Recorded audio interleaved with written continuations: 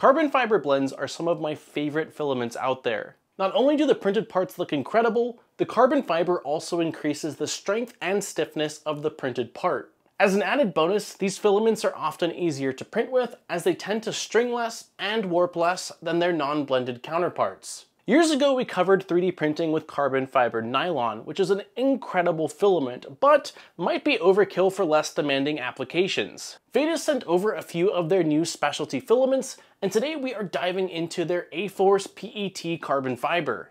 This filament is a 15% carbon fiber blend that is perfect for both general purpose parts and high temp applications. In this video, we will take a look at the filament specs, go over what is needed to print with it, and of course, do some 3D printing. So with all that being said, and without further ado, let's get right into today's video.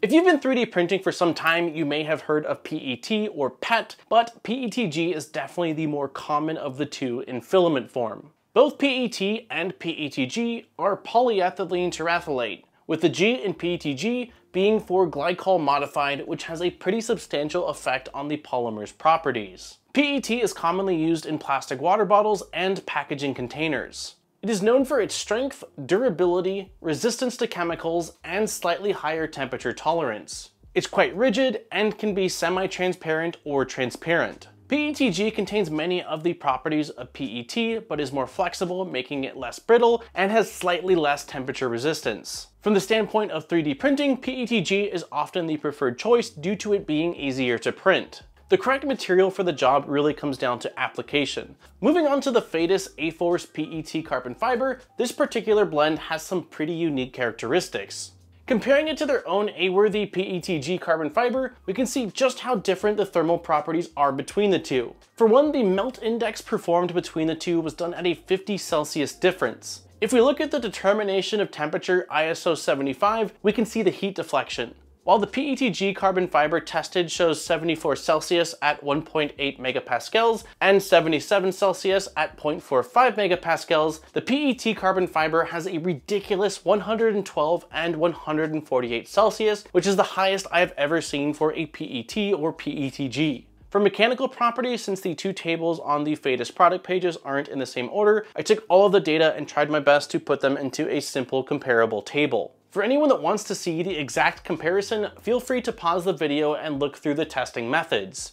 Do note that the megapascals are different in most instances between the two materials testing. In summary, the PET carbon fiber has much higher tensile strength and bending strength than the PETG carbon fiber, but the PETG carbon fiber has about twice as much impact strength and higher elongation at break. Really, these tests are just a scientific way of showing that the PET carbon fiber is again going to be the better material if you need higher temperature resistance and a stiff, strong part. If you need a part that's going to have a bit more flex and in turn is going to have better impact resistance, then the PETG carbon fiber is going to be the better route to go with. Once again, it isn't about one specific filament being better than the other. It all comes down to your unique application. For printing, I am going to be using the RatRig V Minion that we built about a year ago on livestream over on the Modbot Army channel. For the extruder, we are using the Bondtech LGX Lite. The main consideration for your extruder is that it has hardened steel drive gears. Since the filament is abrasive, it will wear through brass gears very quickly. Direct drive versus Bowden won't affect compatibility, but I do typically prefer direct drive because it does help with any potential stringing. The hot end is the Phaetus Dragonfly, which is a relatively inexpensive all-metal hot end compared to many of the other options out there. I'm currently running the Dragonfly on the V Minion, on one of my V0s, and on my Voron switchwire, and it has been a very consistent hot end. The filament printing range for the PETCF is between 280 Celsius and 320 Celsius, so an all-metal hot end is a must. The Phaetus Dragonfly claims it can print up to 500 Celsius, but we are not going to be testing that out today. The only upgrade made to the Dragonfly was swapping out the stock-plated copper nozzle for a hardened steel nozzle. Just like with the extruder gears, you need to make sure that your nozzle is wear resistant. For adhesion, we are using a powder-coated PEI flex plate, which is my absolute favorite material to print on for 90% of all of my 3D printing. If you prefer smooth PEI or glass, you can absolutely print on those, but make sure to apply a layer of glue stick to act as a release agent. Over the years, I have seen PET and PETG crack glass beds and completely bond to smooth PEI, so again, if you do go with one of those routes, you absolutely need to put some glue stick down. The other thing I highly recommend is a filament dryer. The filament comes vacuum sealed with desiccant, but I still often try to dry moisture-prone filaments for a couple of hours even before my first use. I also keep the filament in the dryer cooking the entire time I'm printing with it to help maintain consistency. Hopping into our slicer, I went with a bed temp of 80 and a hot end temp of 300 Celsius. I chose this for the hot end because it was in the middle range of the recommended temperatures, and many printers with all metal hot ends will cap at 300C through the firmware. I set the retraction distance to 1mm and the speed to 30mm per second. For cooling, Phaetus does not recommend a layer cooling fan, which is likely to prevent any issues with adhesion. I started with this, but it had much better adhesion than expected and ended up enabling it from 10 to 30% fan speed, as well as on overhangs and bridging. This gave me much better results for small parts and little features. For print speed, Phaetus recommends a speed between 30 and 90mm a second, so I did adhere to that. Infill and inner walls were set to 90mm a second with 5K acceleration, and everything else was scaled down from there. I have no doubt that I could have pushed this filament much faster, but I always recommend starting off with slow speeds and making sure that you're getting consistent results, and you are absolutely welcome to ramp up from there. I started off with a small test print of a BL Touch holder for the NG Revo I installed last week. It looked great up until the top, where the no layer cooling fan or minimum layer time really caused the layers to sag.